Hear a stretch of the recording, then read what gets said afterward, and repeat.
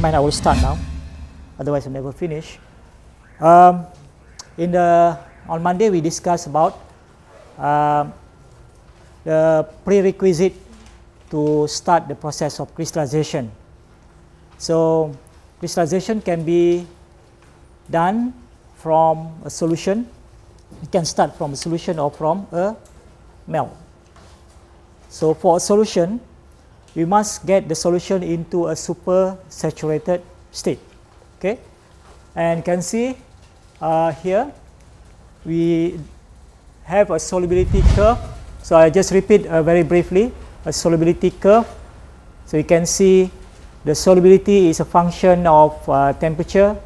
The higher is the temperature, more solute can solubilize in the solution. Okay, so higher concentration of solute at higher temperature, lower concentration of solute at lower temperature. Below this, every point on the solubility curve is also called equilibrium solubility. Okay, and any point below the curve, like point A here, we say that the solution is undersaturated. So if we put, in the undersaturated solution, we cannot start a crystallization. If you add a crystal, let's say you put a few sugar crystal inside this solution in the undersaturated solution, that crystal will dissolve. Yeah, will dissolve. Above the solubility curve, like point B and point C, the solution is said to be in the supersaturated state. And theoretically and technically, any point above the red line, above the solubility, above the equilibrium solubility curve, technically it can crystallize. But there is an area or a region between this red line and above the red line, where there is a region where although the solution is in the supersaturated state, but it cannot crystallize. So this is called metastable state. But in the metastable state, the solution is in the supersaturated state, but it cannot crystallize spontaneously. Okay, so you must remember the keyword is spontaneously. But when we go above the metastable state, a metastable region, so let's say point C here, the solution is also in the supersaturated state, but now crystallization can occur spontaneously. So that's a big difference. Okay, today we want to look at how we can bring the solution above the red line, meaning that from undersaturated condition to supersaturated condition. Let's say we start with point A, and we want to get to above the red line. Point A is a solution at high temperature. Okay, the solution is at high temperature, and we have a solute in this. We have a solvent, like let's say we have water. So we heat up the water to say boiling hot. So we have a hot water. Then we dissolve the sugar.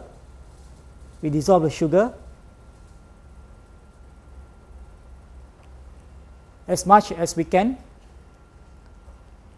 We don't dissolve the sugar until the point of saturation. we just dissolve the sugar at this temperature in the water as much as possible. Then after that, we cool the solution. We cool down, bring down the temperature. So when we cool down the temperature, it will move in which direction? From high to low temperature. If we move horizontally, finally it will cross this line and it will go into supersaturated state. Yeah? Because the reason, at high temperature, the solvent can take up and solubilize more sugar. Right?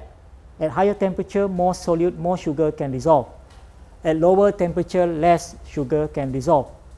Because you can see at higher temperature, more solute can dissolve. At lower temperature, less solute can dissolve. So if we start with hot solution here and we dissolve the sugar in the solution, when we cool down the solution, finally it will cross the red line and go into the supersaturated state. So this is one way to generate supersaturated solution. What is another way? Just now we cross the solubility line horizontally, meaning that we can reduce the temperature, so by cooling. So this is one of the common practice to carry out crystallization, that is by cooling. The same method can be done for melt. Let's say we have palm oil in a liquid form, in a melt form. So we cool down the temperature below the melting point of the oil, below the melting point of the triglycerides in the oil. Then each triglycerides will start to crystallize out.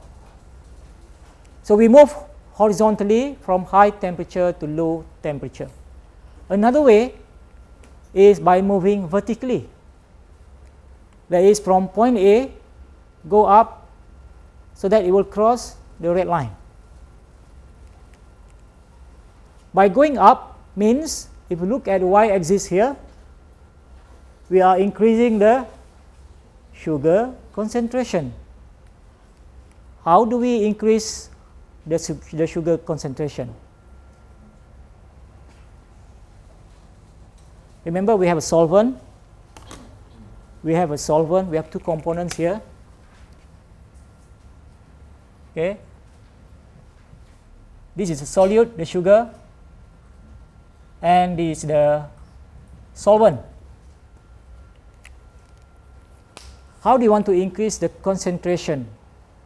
The concentration, you can imagine, in 1 unit volume of the solution, you have more molecules. Yeah. So how do you want to increase the concentration of the solution? By Miao-Yi. How do you want to increase the solution of Miao-Yi, right? Oh, where is Miao-Yi? Tak ada. Oh, I mistaken the face.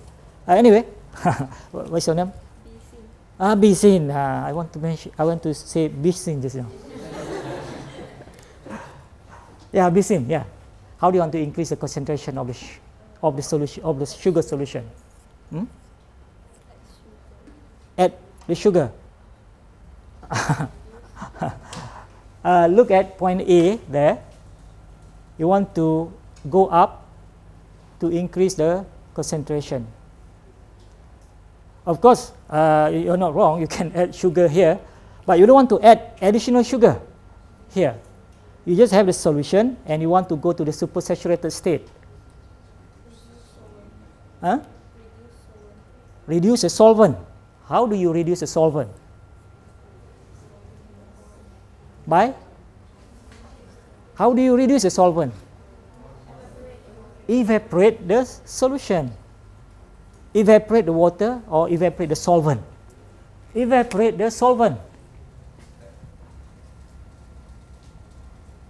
How do you evaporate the solvent? By heating.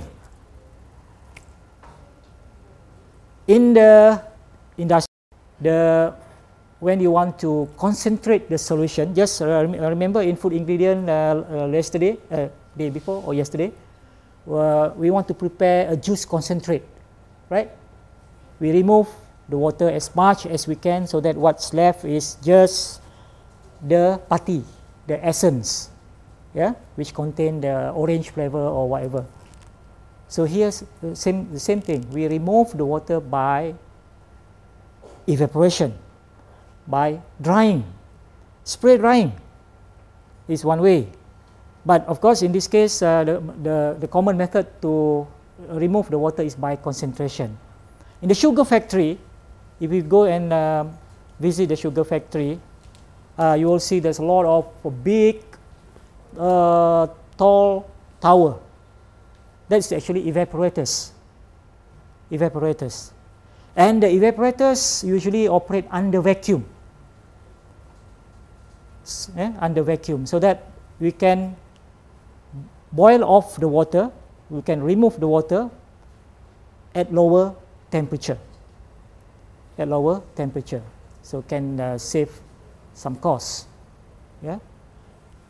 So we remove the water so that we have higher concentration of the solutes. So when we remove the water, meaning the concentration would increase and would cross the solubility curve and go into the supersaturated region or supersaturated condition. So we have one way just now, reduce the temperature, remove the solvent or remove the water so that it will become more concentrated and cross the solubility curve and go into supersaturated state. There's another method.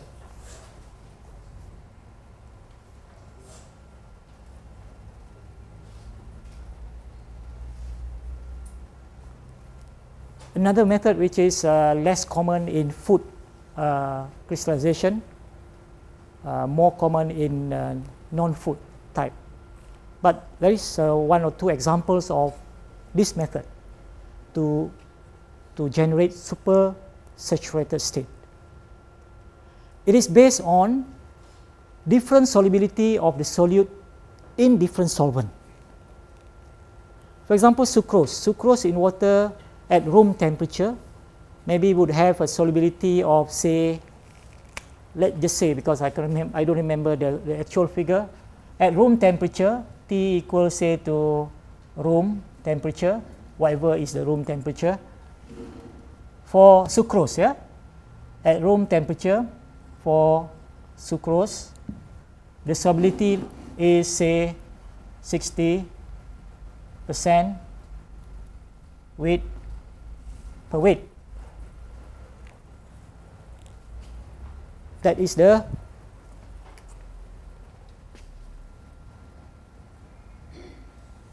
CS. Yeah, let's say here. Maybe I don't want to draw the screen.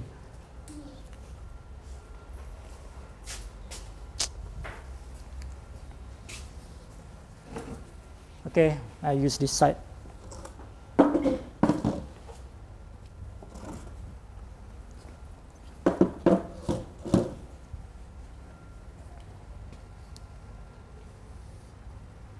This is the solubility temperature. Okay. So let's say, oh, here maybe.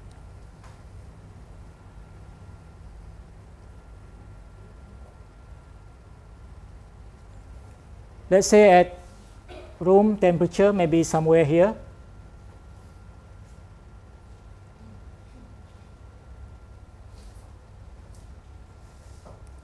So the CS here is 60%.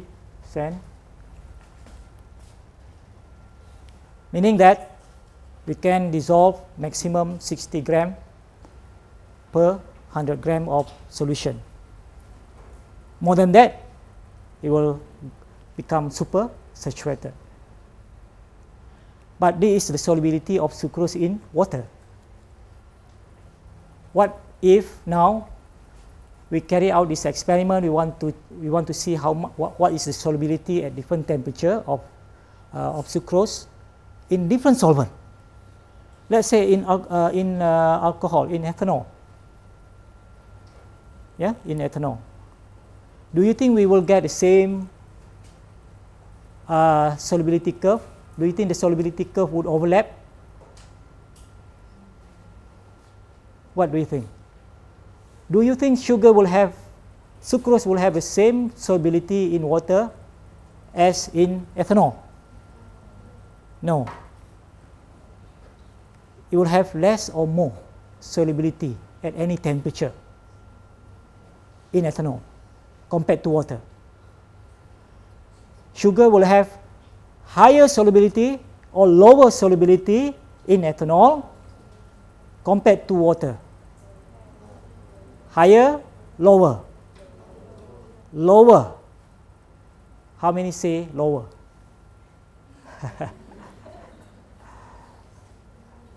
How many say higher? Okay, why higher? Because sucrose is a hydrocarbon, and then ethanol is also hydrocarbon. Hydrocarbon. It's organic. Yeah, it's organic molecule. Yes, that's correct. Yeah, if you say hydrocarbon, maybe not accurate. Hydrocarbon usually, when you say hydrocarbon, it refers to a long chain of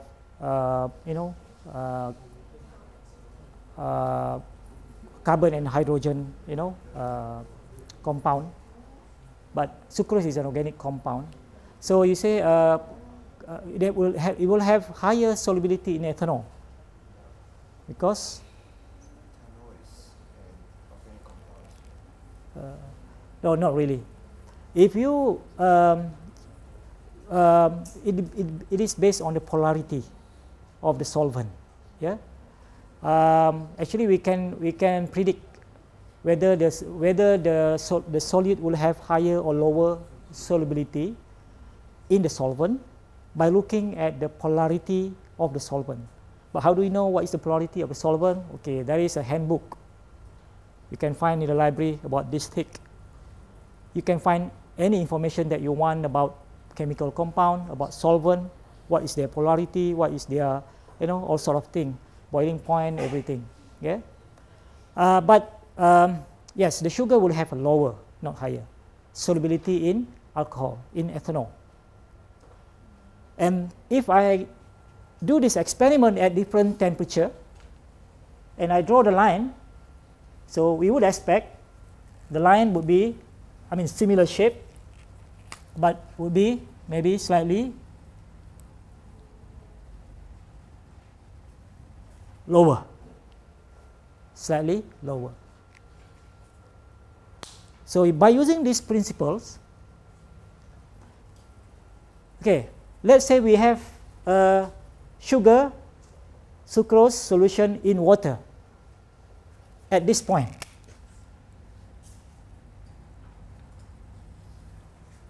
So it is under saturated. Don't look at the dashed line yet. Okay. Just look at this line.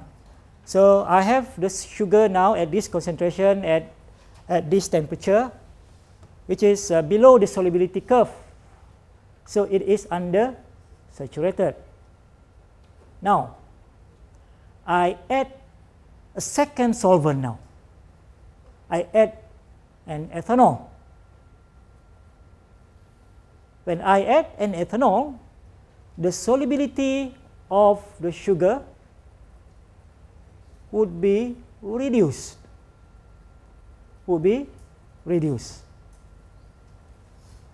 So would be reduced means this line, it will this line sort of So in effect, when we add a second solvent, it will reduce the solubility, and that solvent would reduce the solubility of the sugar. So this line would sort of shift down to this dash line. So when you will shift the curve, the solubility curve lower to a lower value, then now we can see where is this point. This point now is above the solubility curve. And now we have generated a supersaturated state. Okay.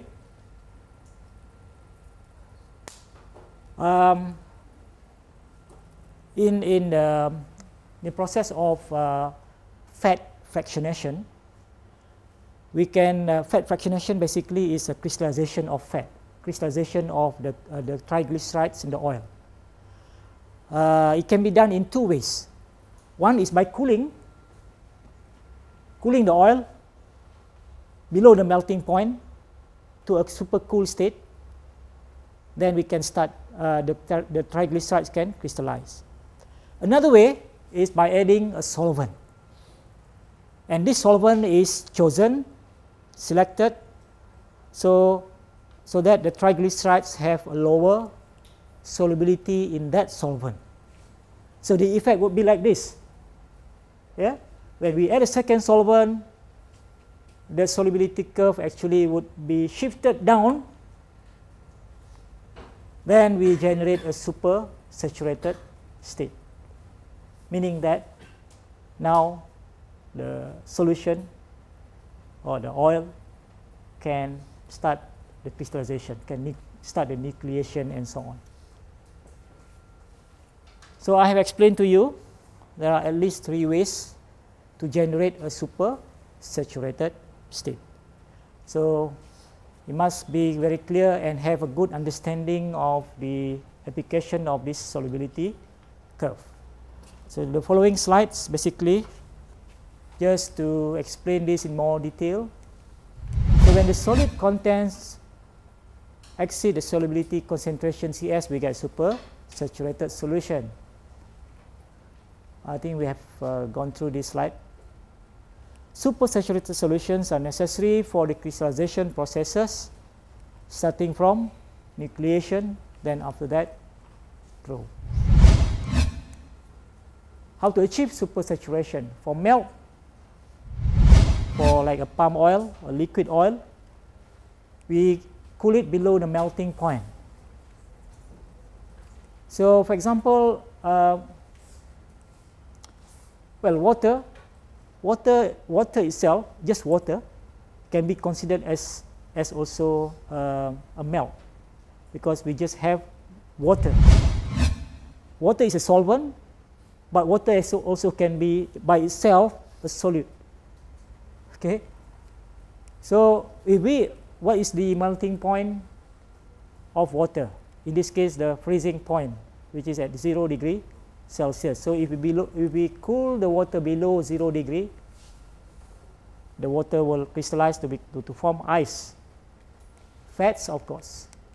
And for solution, we have to produce a concentration in solution greater than some solubility concentration, and that is called supersaturation. And this can be achieved by heating the solvent prior to dissolving the solute, so that high concentration solutions can be made. Cooling this solution below the saturation temperature results in supersaturated solution. Do you understand this? Heating the solvent prior to dissolving the solute. Remember point A, yeah? Point A in the graph just now. So we start with solvent or water, in this case at high temperature. We add the sugar, dissolve the sugar. Then after that we cool it down so that it will cross the solubility curve and go into supersaturated state. Cooling the solution below the saturation temperature results in supersaturated solution. So that's one, cooling. Second one, So just now we move horizontally from right to left. Second one, now we move from point A to cross the solubility curve vertically by drying the solvent, evaporating the solvent. So move from point A to point C. The third one, as I just explained, adding a second solvent in which a solute is insoluble or in which the solute has a lower solubility. Shifting the solubility curve down. That's the meaning of shifting the solubility curve down. It's here. So, repeat again. Point A, the first method just now, start with hot solution, dissolve the solute, dissolve the sugar, and cool it down. Cool it down. Yeah. Cool it down. Cross horizontally, cross the solubility curve, go into supersaturated state. Doesn't matter whether it's metastable or labile, but it is in supersaturated state. Second method, cross vertically, meaning increase the concentration. To increase the concentration, in this case not by adding more solutes, but by removing the solvent. Remove the solvent, you can do by drying. Drying can be done by spray drying, by evaporation, by filtration even. Yeah? As long as you remove the solvent.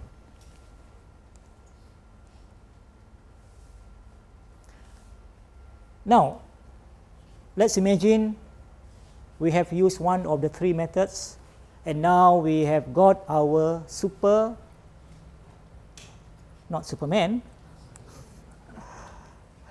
supersaturated solution.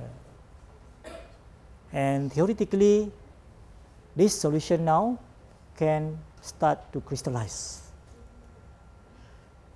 To crystallize, okay, one of the driving force meaning the daya penggerak untuk menggerakkannya supaya dia crystallize. So the first driving force would be the supersaturation state. Once the solution has been supersaturated, there is a thermodynamic driving force for crystallization, meaning that the molecules tend toward the crystalline state to lower the energy level of the system. It will go into the low entropy. In the solution, especially at high temperature, there's a lot of high kinetic energy. The molecules move randomly due to the Brownian motion. It has high energy, move around. Yeah. So, in order to arrange themselves into a crystalline lattice properly, they want to go into a proper arrangement, so they want to go into a more stable state now. Okay? To lower energy level of the system so that they can sit stationary, quietly into their own crystalline lattice. Just like now. Yeah? If I can ask you to do a short demonstration, if we just move around very actively, so that is not a crystalline state. You have a lot of energy, right? But now when you start to sit down like this, you are very quiet, look very sleepy. So you are in lower energy state, a crystalline state. Okay? So you can imagine from high energy state to lower energy state, you have to remove the heat from the system. Yeah? You have to remove the kinetic energy, not remove, sorry. You have to convert the kinetic energy into other form. So heat has to be removed from the system. So crystallization is an exothermic process, not endo. But when you want to melt the crystal, you have to supply energy to break down, and disrupt the crystalline structure. So it will require energy. So that is endothermic. But crystallization is an exothermic.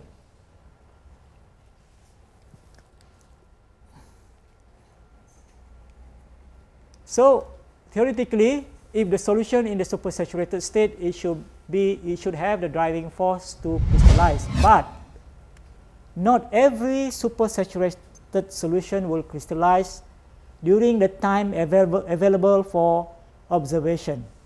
So this is what we call metastable solution or metastable state. In a practical time frame in the industry very short, in half an hour or 1 hour. The most is 2 hours. So within that time, although the solution is in the supersaturated state, it cannot crystallize spontaneously. In the time available for observation. But just in rheology, if you wait long enough, yes, if you wait long enough, maybe it will crystallize. But in the industry, you don't want to wait. Time is money. So you want to go above the metastable state. Yeah? That is into the labile region, so that the crystallization can occur spontaneously. But if you are in a metastable state, you can still get crystallization by adding seed crystal. Okay? So metastability is defined as a region or zone where nucleation does not occur. Nucleation, which is the first step in crystallization. Within the time scale of the process. So, if the whole process is 3 hours, so during that 3 hours, the spontaneous nucleation cannot occur. In metastable zone, crystal may grow. So if you now add seed crystal, the seed crystal will grow. Heterogeneous nucleation, so this is called, later we will see heterogeneous nucleation, but nucleation is negligible. So if we add seed crystal, the crystal may grow. But in metastable zone, nucleation is negligible or non-existent. No crystallization, no nucleation, technically. But in labile zone, above the metastable zone, nucleation occurs spontaneously. Okay? So is it now clear? Because I know students always confuse the meaning of metastable zone, so they always ask questions after that. It's okay, you can always ask questions, but as for now, is it clear now the meaning of metastable? Yeah. But maybe you want to ask why crystallization cannot, spontaneous crystallization cannot occur in the metastable zone. Answer: I do not know. There are many theories, so it's not very clear. And there is no one theory that is better in terms of explaining the reason. So if you are interested, you can read the books. There are many theories to explain why crystallization cannot occur. But we are not that bothered or interested. We just know in metastable zone, spontaneous crystallization cannot occur, but if we add a seed crystal, then the crystal can grow. In the stable zone, which is undersaturated, stable means in the undersaturated, nucleation will not occur. Any crystal that we put in the solution will dissolve. Okay. Okay, now let's look at what's the meaning of nucleation and what is the driving force to start the first nucleus to form. Nucleation means molecules in the liquid state or in the milk rearrange themselves and eventually form into a stable cluster that organizes into a crystalline lattice. So I have explained to you the meaning of crystalline lattice. Okay? So meaning you can imagine the molecules now move into its position. The lattice can be any shape. It can be a cubic shape. It can be a tetrahedron shape. So again, nature code has determined that this type of crystal will have this type of crystalline lattice, because of the different interaction of the different kind of bonds, chemical bonds. So some crystal would take the cubic shape, some will take another shape. There are many different shapes. Yeah? So the molecules just know how to get into the position. So slowly they will arrange themselves into that position.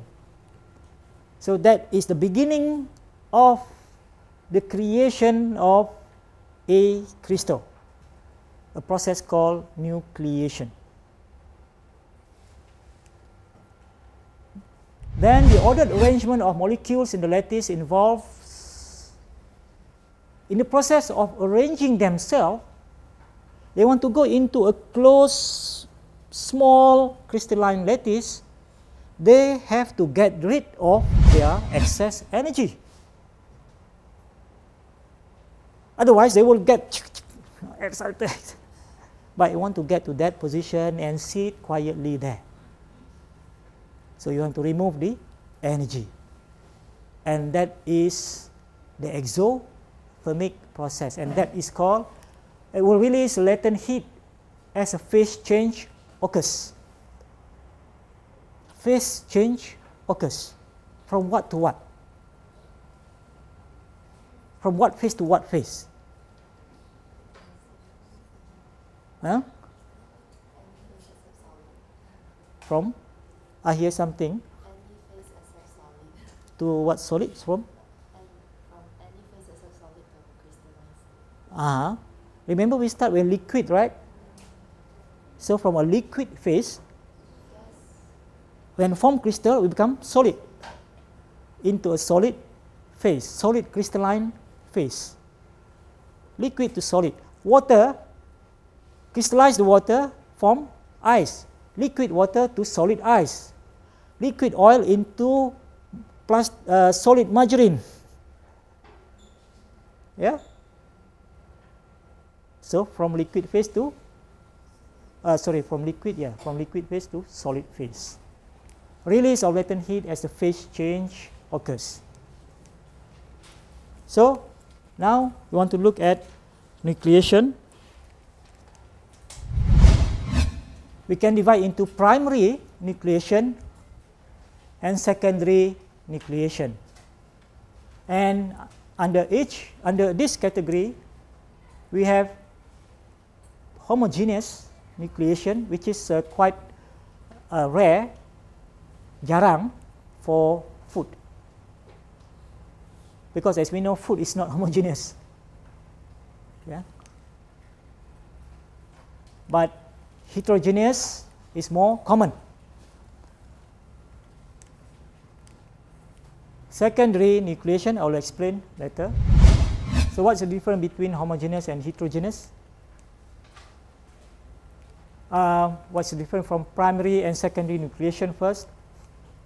Primary nucleation means formation of crystal nuclei. We use the term nuclei to show plural. Plural means small, lot. One, so we use the term nucleus, more nuclei. Yeah? Formation of crystal nuclei from a solution that contain no pre-existing crystal. So this is usually when we are in the labile, unstable state, because we can get a spontaneous nucleation, spontaneous crystallization. Homogeneous So under primary nucleation, we have homogeneous and heterogeneous. Homogeneous nucleation is the formation of nuclei within a homogeneous fluid. Rarely occurs in practical food processing, because in food processing, we have other things in the food. Let's say let's say sugar solution, just a sugar solution. But when we put in a big tank, the tank itself can have some foreign matters, foreign particles stick to the wall of the tank, and that will get into the solution, and that will also sort of interfere or participate again even in the crystallization. So very difficult to get a very pure solution. So homogeneous nucleation is quite rare in food, but in other industries, in the chemical industries, pharmaceutical industry especially. Yeah, in pharmaceutical industry, you want to produce a certain type of drugs, and these drugs must have a very high purity. Otherwise, it won't be approved. So the process has to be controlled so that no other things get into the solution, and reduce the purity of the crystals form. Heterogeneous nucleation is initiated by contact with foreign particles and surfaces. So let's say again the sugar solution. But in the solution, not only we have sucrose as the solute, but maybe there are other things. So they can come into contact, and that would initiate a so-called heterogeneous nucleation. Okay. Secondary nucleation refers to the formation of crystal nuclei due to the presence of existing crystals. So secondary nucleation comes after primary. We already have a crystal, but this crystal can break up. From one crystal can break into two crystals. So these two crystals now will serve as two new nucleus, and they will grow. So from one we get two, or from two we can get more. So this is what we call secondary nucleation.